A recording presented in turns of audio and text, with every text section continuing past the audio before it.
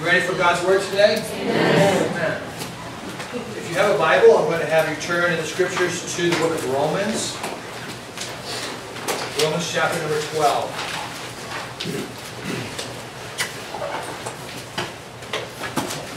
I want you to know that meeting in here today, God's presence has been inspiring for me. In fact, when people ask me how the church is going, I'm going to tell them that it's almost packed. And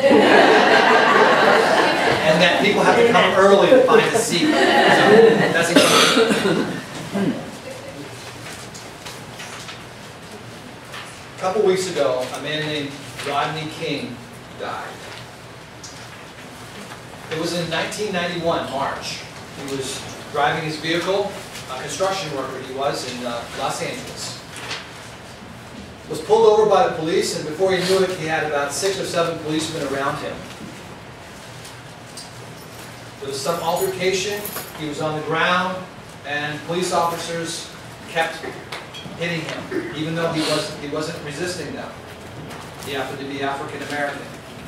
Someone in the sidelines videotaped it, sent it out on national television. Created a great stir. 3 of the police officers were beating on him, and about 3 or 4 were just standing around watching. They had the trial, and it was the next year, 1992, when the jury acquitted or set free all of them except one with parole. There were riots in Los Angeles, and over 53 people were killed, died because of those riots. In the midst of the rioting, Rodney King got on the air, and he asked this question, for which he is famous. Simple question. Can we all just get along? Right. What a great question. Can we all just get along? You know, saying get along is a lot easier than getting along.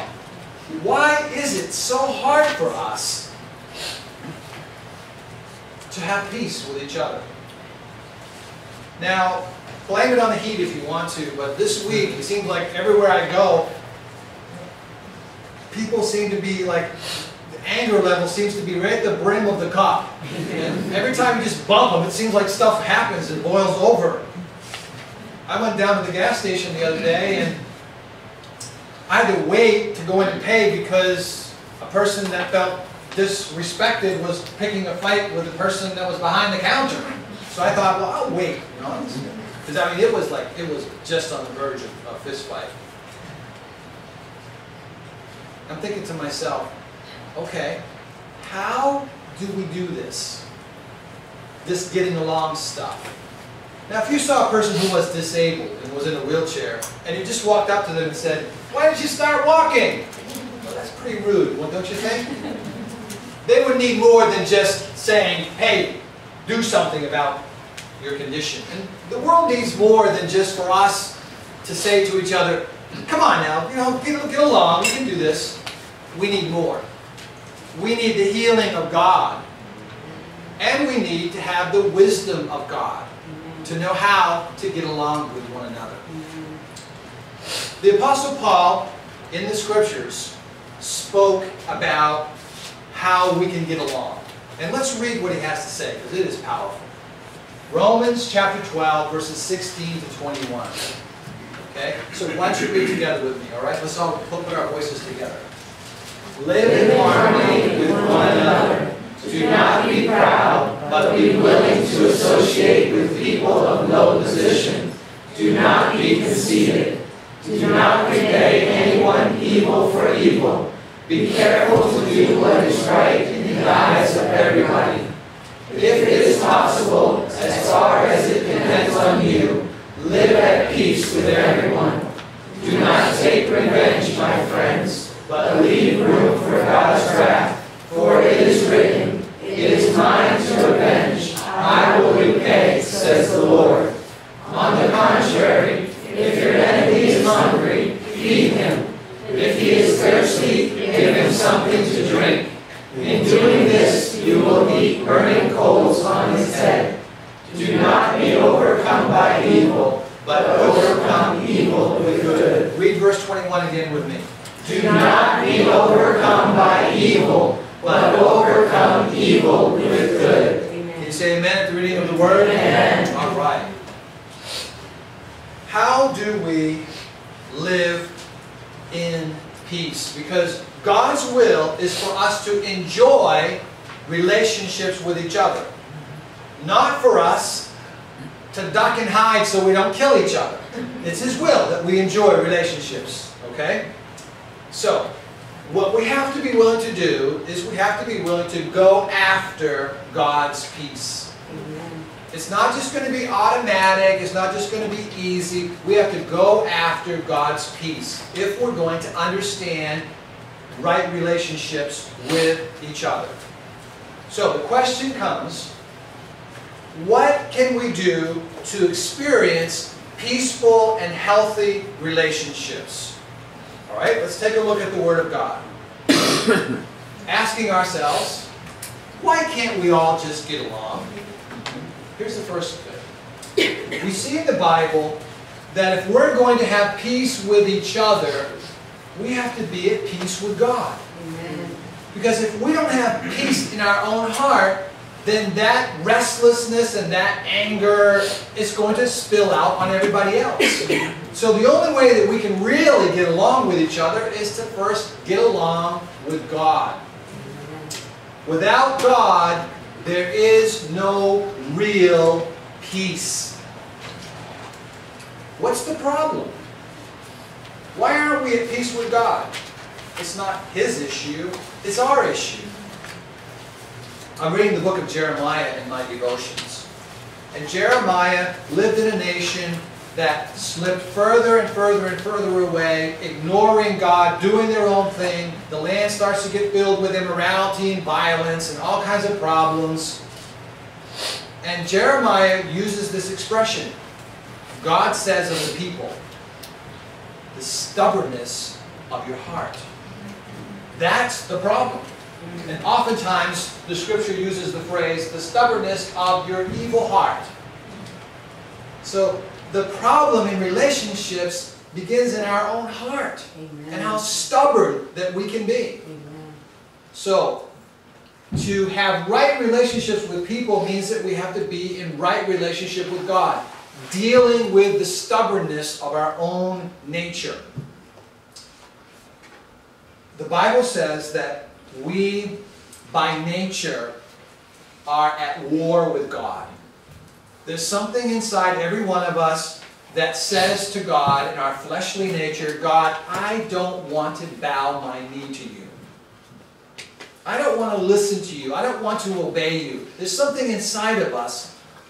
And so God sent His Son, Jesus Christ, to die on the cross, reaching out one hand toward God, reaching out the other hand toward us. As Timothy says, He is the mediator between God and man, this Jesus Christ. He became the peace between God and us. And so, if we surrender our stubborn heart and we ask God for forgiveness, then He blesses us by forgiveness and by His presence. Amen. The Scripture puts it this way, that there is no peace for the wicked. I remember when I first read that, I thought, well, I'm not wicked. You know, I'm picturing a serial killer with blood dripping off his face. You know, no, I'm not wicked. But you know what wickedness is in the Bible? Wickedness is simply a person who doesn't follow and obey God. There's a lot of nice, wicked people around. Amen. And we say that a lot in Maine, wicked. You know, well, we're all wicked. There's not this group over here that's so good and this group over here that's so bad. No, we all need God. God takes the wickedness and He takes and forgives us and He makes us His children. Amen. But if we disobey God and we live our own life, we have no peace. There's no peace. And so what does God say? Submit and be at peace with Him, from the book of Job. Yes, it is that simple. submitting our lives to God is the beginning of the process of peace. I was talking to a man not too long ago, a man that people would envy because he owns so much and he has so much money. Anything he wants, he can buy. And I was talking to him and I said to him, I said, you know, if you knew the peace that I have in my heart, I was telling him, you would be begging God for help. And he said to me, he looked me right in the eye, he said, you know what? He said, you're right. He says, I don't have any peace. All kinds of money, everything in the world that he wants, but he has no peace. Because peace comes from God. Why can't we all get along? Because we don't have peace. But when we have peace with God, then we have the peace of God. Amen. Because when the presence of God comes in your life, then you understand that you can have tranquility. Amen. It doesn't mean everything goes right. It means that you have a peace that passes understanding. Amen. Even when things are going wrong, you have a power inside of you that holds it together. Amen. Here's what the Bible says. In fact, read it with me. And the peace of God, which transcends all understanding, will guard your hearts and your minds in Christ Jesus. What does it say? Transcends all understanding. Sometimes we can't figure it out, but we know it's there. Amen. Why can't we all get along? Amen. We have to deal with our pride. And if you're sitting there and you say, well, I don't have any pride, then you've got to deal with your pride. Amen. Deal with it. The Bible says in Romans 12:16, do not be proud, but be willing to associate with people of low position. Do not be conceited. Amen. Because pride, the wrong kind of pride is the source of strife. If you're in a marriage relationship and you have two proud people and they start an argument, nobody wants to lose. And so the argument goes like this. It gets a little bit bigger, the battle gets bigger, the war gets bigger, and you have World War III in your home. Right? Because we're proud and we don't want to say, you know what, I'm wrong. I'll never forget a meeting that we had with pastors. And there was a pastor that I didn't quite agree with his method of how he was doing things. And I remember in the meeting, I started questioning him on this method. And he gave me an answer, but it really wasn't like the answer that I wanted to hear. So I pushed it again, and he pushed back, and I pushed again. And I remember in that meeting, the temperature is sort of like the outside. It started to get really hot. And then I said, I don't know, and I backed off. But the Lord dealt with me after that meeting. Because I thought, in my mind, hey, I'm right. That method is not the right way to do it, and I know how to do it, and I'm right to tell everybody else that this person is wrong. Well, you know, the Lord is a faithful parent. Amen. And He knows how to get our attention. And I remember all that day, I'm just thinking to myself, well, Lord, I was right. But down deep inside, I knew the reason that I was opposing Him was because of my pride. It really wasn't the method so much as it was, you know, me asserting myself. Rats. Busted again. You know, stupid pride. Amen. So God dealt with me about this. I had to call the other pastor and talk to him and apologize. So pride is what gets at each other.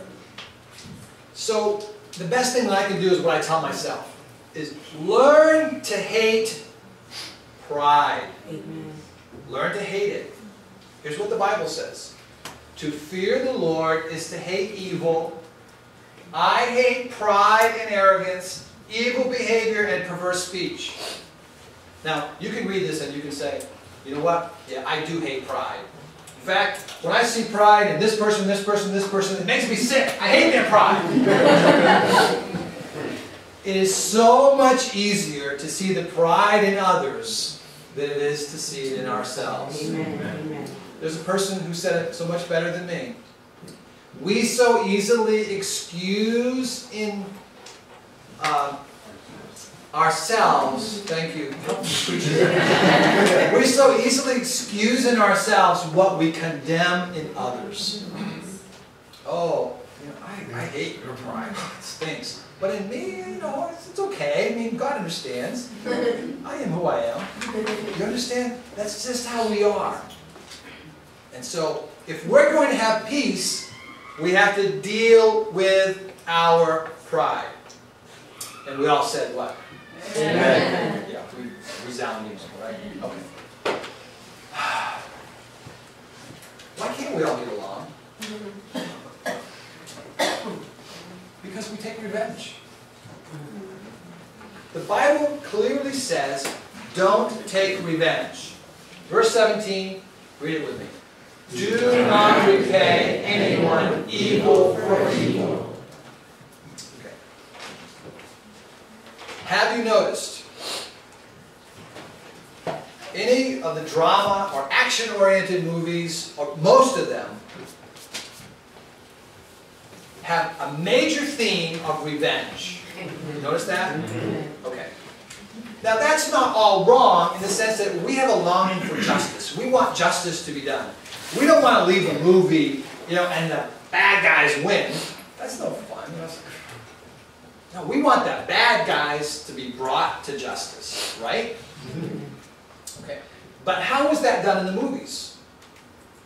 You know, people do evil things, good people get hurt, but good people get strong. They work out, they run up the rocky steps. They get really powerful. And then they come and they blow away the bad people. Right? Isn't that the way most movies end? It's the revenge factor. Well, revenge works really good on an hour-and-a-half movie. But revenge rarely ever works in real life. It just causes more and more complications and problems. Even whole nations revenge against each other for centuries. I was reading in the paper a real sad account a couple weeks ago. A guy that hired another person on a farm somewhere in Nebraska, I forget where it was, but he hired this other person, and they had other workers on the farm too, and the guy, I guess the owner, discovered that the worker that he hired had sexually assaulted his daughter, 4 years old. Terrible situation. And so this owner went to this worker and beat him up and beat him up and beat him up so much that he killed him. I mean, there's something inside of us that we can say, we can understand, you know, that anger. But the problem is that because of his revenge, now this owner is facing many, many years in prison. You see, he got revenge, but in a real sense, nobody wins at all, right? I mean, he's the loser, the daughter's the loser, the guy died as the loser. You know, everybody's a loser in revenge. So that's why God says, for us, that we are to give revenge to God, and we are also, right after this, the Bible says, be careful to do what is right in the eyes of everybody. So we're to pursue to do what's right. You know what our big problem is? We tend to want to be treated right and treated with respect, but we don't do so good on doing the right part to others. We emphasize dignity and value, but we de-emphasize being people of honor. Amen. Does that make sense? Amen. Okay, let's just say I go around in my life, and I go around talking to myself and say, I'm a person of value, I'm a person of dignity. Well, that's true to a certain extent. But if that's all I focus on, and I do stupid stuff, and I hurt people along the way, and all this and that, but I'm always saying to myself, I'm a person of value, and someone disrespects me, then hey, I'm a person of value, so I'm going to go ahead and dish you. You see what I'm saying? But if we go around saying to ourselves, I want to be an honorable person. Amen. I want to be a person who does what's right. Amen. Then, guess what happens? we experience peace in our relationships with others. And when somebody disrespects us, we don't have to just lose all control as if our whole life is over because someone disrespected us. No, we say, you know what? Lord, that's in your hands. I'm going to go ahead and keep going on. Amen. Amen. Because the reality is when we do right, we feel right. Amen. And if someone disrespects me and I work out my revenge, then I might emotionally feel good for a moment, but I don't feel right about it. Amen. I'm not right about it. Amen. So if we're going to get along with each other, then we have to leave revenge in the movies. Amen. Okay? Don't do it in real life. There's a lot of people in prison right now because of revenge. Why can't we all get along? Amen. Isn't that a good question that Rodney King asked us? Take personal responsibility. If you're going to have peace in your relationships with others, take personal responsibility. It's not anybody else's fault. Okay? It starts right here. Here's what the Bible says. If it is possible, I'm not going to read it myself. You read it. If it is possible, as far as it depends on you, live at peace with everyone. So the Bible recognizes that it's not going to be possible to live at peace with everyone. Amen. There are some people who are just plain going to hate you, no matter what reason. Maybe even because you try to do good. So Jesus even warned us that there'll be people in life that will hate us simply because we love Him and we want to do what's right. Okay, so it's not always going to be possible, but we are what? We are to pursue peaceful relationships as far as it depends on right. What does the Bible say? Do not be overcome by what? Evil. But overcome evil with good. Now remember this, I'm almost done. Remember this. An enemy, quote, may just be a future friend in disguise. Amen. Okay. Some of the people that I'm really close to today were once I was tempted to be their enemies.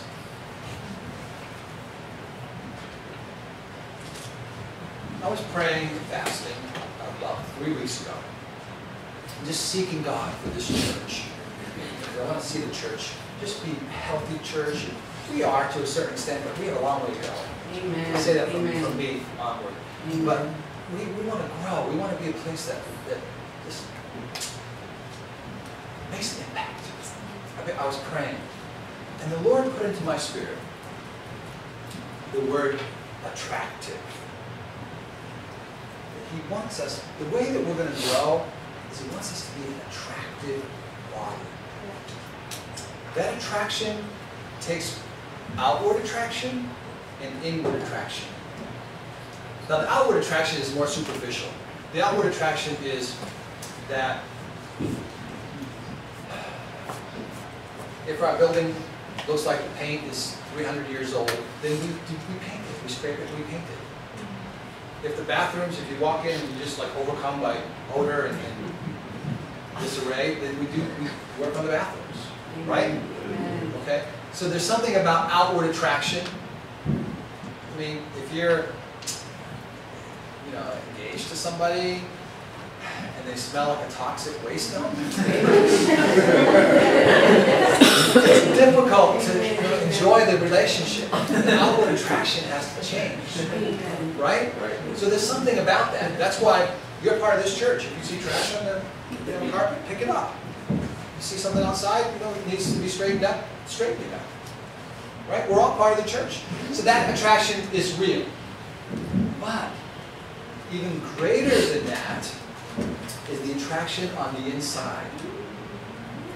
If we, as God's people here at Highway and Resurrection Life, if we have relationships that are quality, that we really love each other, that we're not like, I don't want to go to church because I'm not talking to that person for a month.